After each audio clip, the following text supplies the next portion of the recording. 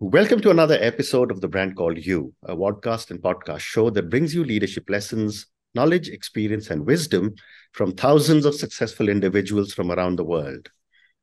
I'm your host, Ashutosh Garg, and today I'm delighted and privileged to welcome a very accomplished and senior professional from New York, USA, Mr. Greg Williams. Greg, welcome to the show. Thank you, Ashutosh, and thank you for the invitation. Thank you. Greg is a master negotiator and a body language expert. He's a Harvard-trained negotiator with a wealth of 30 plus experience of years of negotiation and reading body language experience. And he's a well-recognized face on TV channels. So, Greg, let me start by asking you about your motto, which I found fascinating when I was reading about you. And that motto is, you're always negotiating. Tell me more. Oh, for sure. A lot of people consider themselves negotiating when they are literally sitting on one side of the table across from someone else, or, okay, I'm going in to buy an automobile, and so now I'm getting ready to negotiate. But in reality, we are always negotiating because any interactions we have with other individuals gives them insight into our personality as to what it is we may do in a particular situation. And thus, by having that insight, people know how to interact with you better. Plus, we do negotiate every time we engage with someone else to obtain what we are seeking as far as the outcome that we want. And thus, you're constantly negotiating, and people should be very mindful of that and pay attention to exactly how they interact with others. How fascinating. And what got you interested in the subject of body language? Well, actually, I was a TV news contributor, and I was branded a body language expert because I had a lot of negotiation expertise. But as a result of learning and knowing so much about negotiation processes, body language naturally flows into something that you are engaged in when you're talking with other people. Because someone can say no, or they could say no, or they could say no. Well, those gestures add emphasis on the degree they mean when they say no. And thus, if you can pick up on little cues that people will engage, I was just getting ready to do that. Interestingly enough, you can pick up on some of the thoughts that may be occurring internally to those individuals. And thus, body language, especially when negotiating, is something that not only adds value to the negotiation process, but it gives you insights into the inner thoughts that someone may try to keep from you. How fascinating. And can you share some of the important aspects of body language that we should be aware of? Oh, definitely so. Okay. First of all, let's talk about it from the perspective of staying safe, which I write about in my latest post, which goes out tomorrow. Always observe someone's hands because they may cover their mouth when they're speaking, and that can indicate that, well, they're trying to hold back what they're saying. Why are they trying to hold it back is something that you should question yourself. From time to time, they may fondle their ear. Well, what does that mean? It could mean that they don't believe what they're saying as they're speaking, or they don't believe what they're hearing. Now, the point is, you never look at one gesture and make an assumption that, oh, they must be lying because they scratched their nose at a particular point in time or something of that nature. You look at a cluster of actions to assess to what degree what you're hearing is truthful per what they want you to believe. And once you make that assessment, you can then either test them by saying, oh, so let me reiterate the statement that I made a moment ago. What you're saying is XYZ, and see how they react from that point. Ashutosh, the body always wants to stay in a state of comfort. And thus, when it's out of that state of comfort, it will do something in an attempt to put itself back in that state of comfort. Someone starts to squirm. Well, they're squirming because they're trying to make themselves feel more comfortable. It's cues like that that one should observe per when the action occurred, number one, And number two, what the topic of conversation was that caused that particular reaction or action. Very interesting. But a follow-up question, Greg, would be, how does culture impact body language? Because we all come from different parts of the world, and our mannerisms could be very different, which could be driven by the culture that we've grown in. Oh, for sure. Very, very good question. Because there are certain gestures that we all will emit given a certain set of circumstances. They're called microexpressions. Microexpressions last for less than a second, and they occur before the brain has a chance to curtail the action that's displayed. That's number one. Okay. Yes, that's number one. Number two, whenever you assess someone's body language, what you should have done prior to that is understand, like you said a moment ago, the culture from which they come and understand what reactions are in that particular culture. And then see how that person varies from that particular culture. But even more so, you establish a baseline of how that particular individual reacts in any particular situation. I've had clients that have had me go into an environment just for the express purpose of observing how a target acts when he or she is in a neutral environment, an environment where they don't feel threatened. And we use that as the baseline to later assess, wait a minute now, before this person performed in such a manner, and now they've altered their behavior. Why? Well, are they under stress? Are they outright lying? And I've been on in different situations where I have served to assess people's body language, even on TV, when talking about those that are in the news, the presidents of the United States or things of that nature, to make that same assessment. Oh, amazing. And what are some of the non-verbal cues that indicate that the other party is open to compromise? Well, suppose I said, well, is that your best offer? Now, you may have noticed how I leaned in a little bit. Suppose instead I said, is that your best offer? Brilliant. You may have noticed I swear, yes. So you can pick up some of those cues right there to indicate, and that was just slight, because I moved in, moved away, swallowed. And again, remember what I said about body language. The body always wants to stay in a state of comfort. And thus, as soon as it goes out of that state of comfort, it tries to do something to compensate for it. Swallowing is one thing to actually observe, because then you can see the physical action that's being caused by the person getting choked up or whatever be the case. Correct. Fascinating. I mean, you seem to have worked on such a fascinating area of work, which very few people know much about. But my next question to you, Greg, is how can one effectively control their own body language to influence a negotiation? Well, that's a fascinating question. Okay. Now, did you kind of catch what I did there? Yeah, I've noticed you've used the word fascinating 5 or 6 times already. So right away, I used the word fascinating, and that's a nonverbal verbal way to connect with someone, number one. And if one wanted to display empathy with someone else, they would also speak at the same pace of that particular individual. They would also mimic the images that they saw that person engage in per whatever action that person displayed. That's but one of the ways, and understanding more about that person's mindset, their background, understanding what's important to them. So when someone speaks, if you listen to the emphasis they place on certain words, the facial displays that they show as they're speaking, you can gather insights about what's most important to them. And then you try to show them, hey, I cause you no harm. I'm here not to cause you harm at all. I would like to be a friend of yours. I'd like to be an associate of yours. The tonality of my voice even softened as I was saying that. So the tonality of a voice can also imply to what degree someone is sincere as they're speaking. Very, very interesting.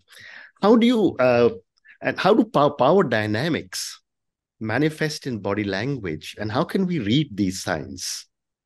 Ah, another fascinating question. Mm.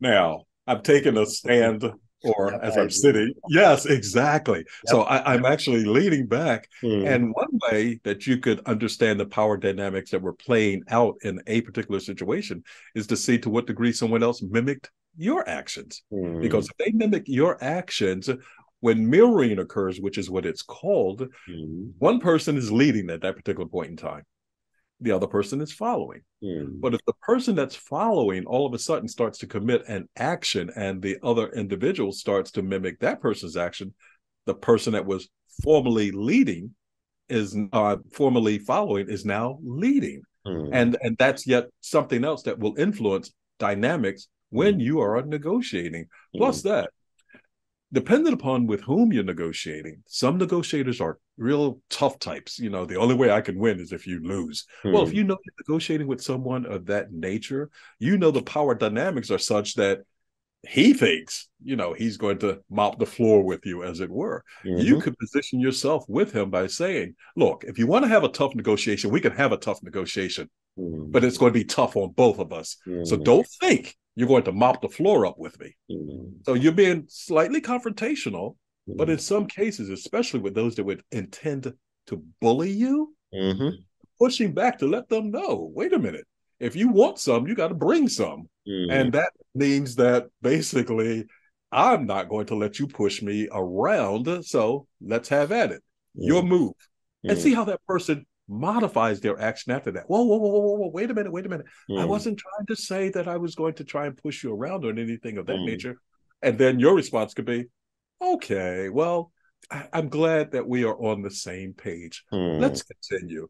You Mm. notice how things ratcheted down Yep. real fast, but Yep. the reason they ratcheted down in that scenario was simply Mm. because I let that other individual know Mm. I'm not going to let you push me around. And some Mm. negotiators will test you by seeing to what degree they can push you around, and you Mm. just have to stop it before it starts. Mm. And I guess you would say the same thing if I was to ask you that what happens if someone is being over aggressive or over confrontational? Well, that is exactly the same thing. If they're being dependent upon what you're negotiating for, and Correct. they're being overly aggressive or confrontational, you could take the tact of, why are you being so aggressive right Mm. now? Mm. And the person says, you think this is aggressive? Wait until we get to the hard part of the negotiation. Mm. And then you could flip on a switch. Oh, you think there's going to be a harder part of the negotiation? Mm. Okay, I'm ready for the harder part of the Yeah. negotiation. As a matter of fact, I think I'm going to exit the negotiation right now. Mm. You call me when you calm down. Mm. Again, it's the pushback to see how the person reacts. And suppose the person says, okay, no problem then. Now, part of any negotiation plan is knowing what the options are of the opposing negotiator. Where Mm. will they get what they want from you? How long will it take them? What's their timeline to obtain what outcome they're seeking, et cetera, et cetera. So Mm. you know where your leverage points are before you even enter into a negotiation. Amazing. Next few questions are more about negotiation, and this is for a lot of young people who will listen to our conversation.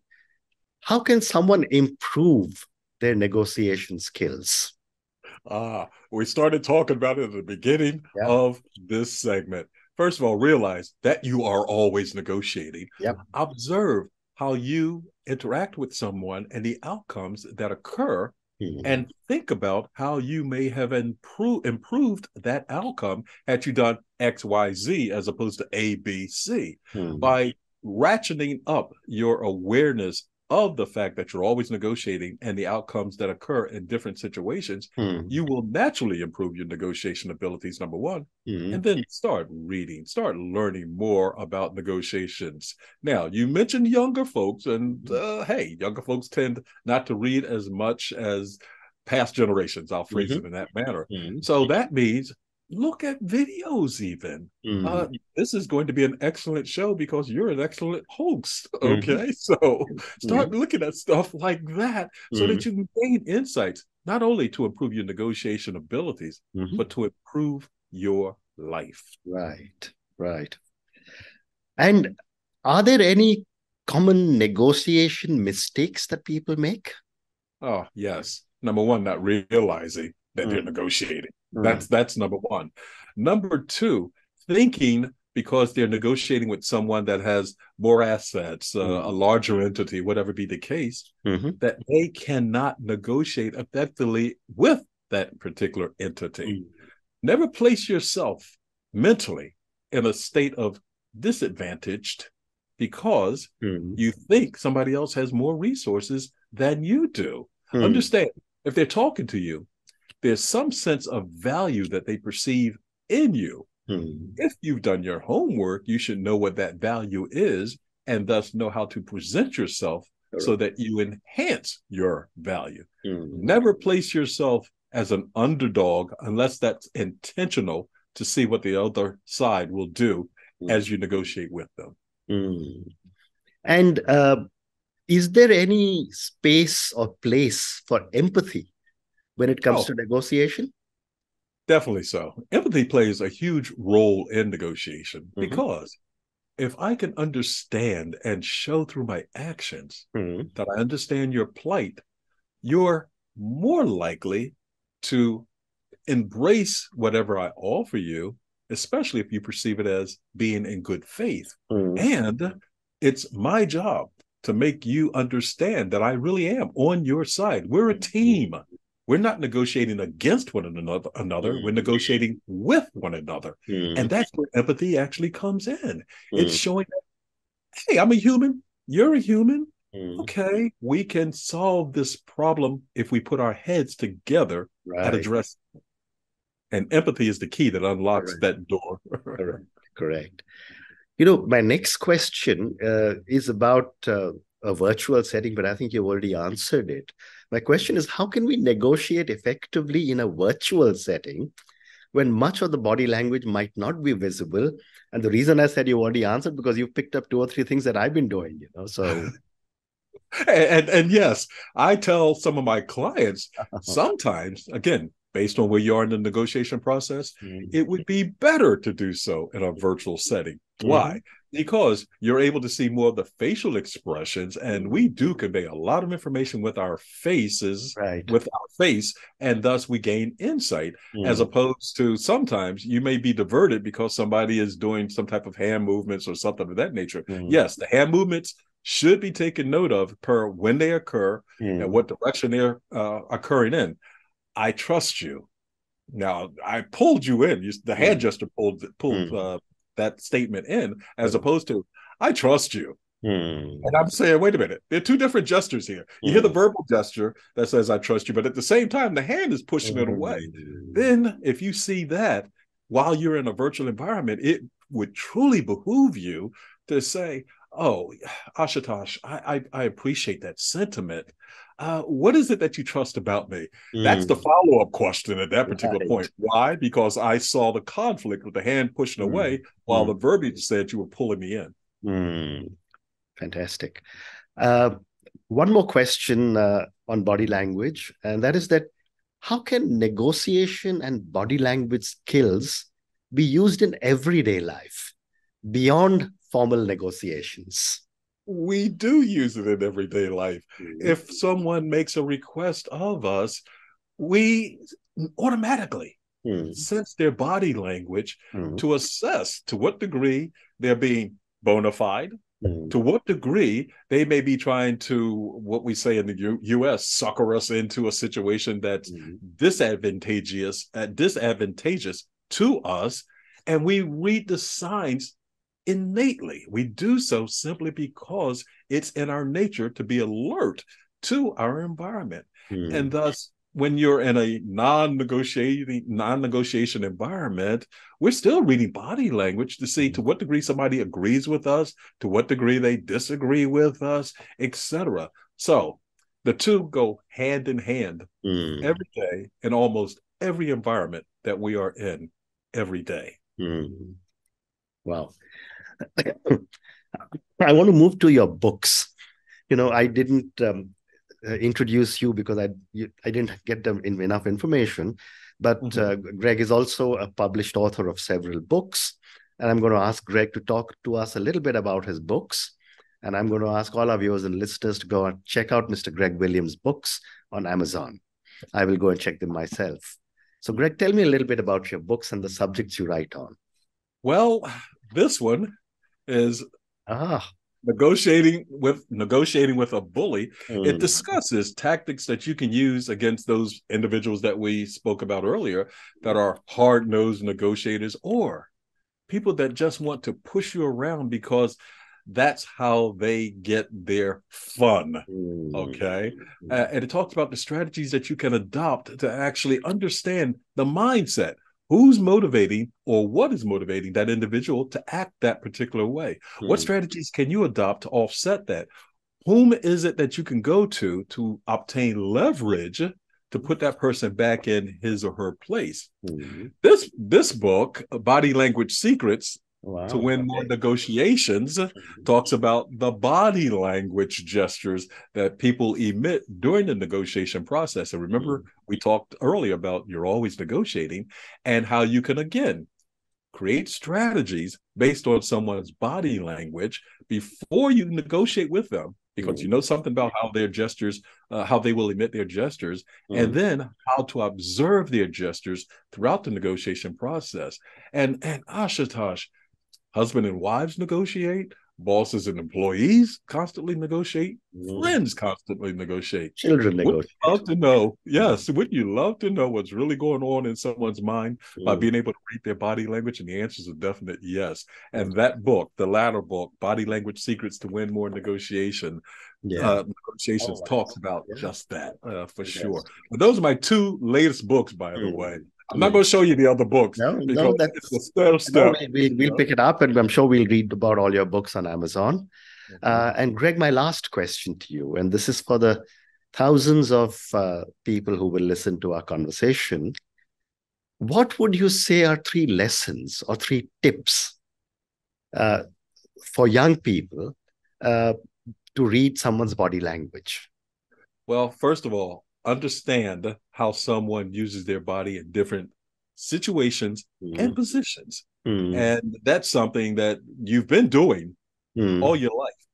You may not recognize or realize that you've been doing it. Now, I would suggest you heighten the skills that you've already created within yourself, because doing so, as I said, will improve your life for sure. That's number one. Number two, again, recognize and realize the fact that you're always negotiating.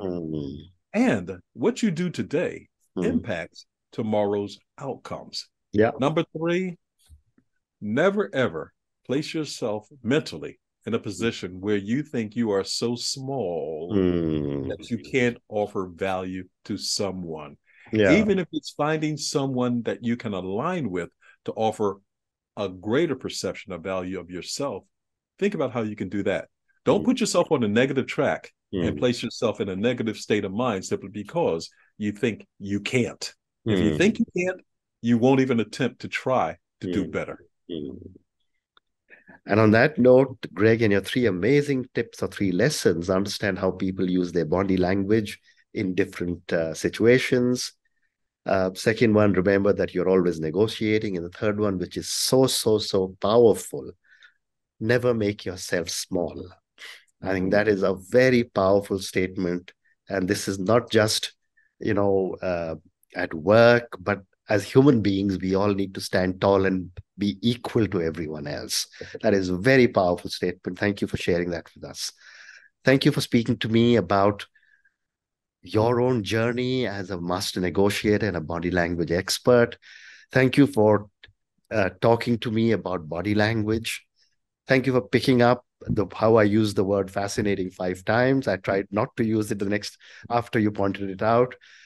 Thank you also for talking to me about such amazing things that you are able to pick up when you're looking at body language and when you are talking about negotiation. Well, thank you for speaking to me, and good luck. Well, thank you. And may I just give away one more thing to Yes, of all of your course. viewers and Of listeners? course. If they want free information, they can go to my website, which is themasternegotiator.com. That's THEMASTERNEGOTIATOR.com, or reach me at Greg, Greg, at themasternegotiator.com. Ashutosh, it's my pleasure in serving you and your listeners. Thank you for inviting me to do so. Thank you so much. Thank you for listening to the Brand Called You videocast and podcast, a platform that brings you knowledge, experience, and wisdom of hundreds of successful individuals from around the world. Do visit our website www.tbcy.in to watch and listen to the stories of many more individuals. You can also follow us on YouTube, Facebook, Instagram, and Twitter. Just search for the Brand Called You.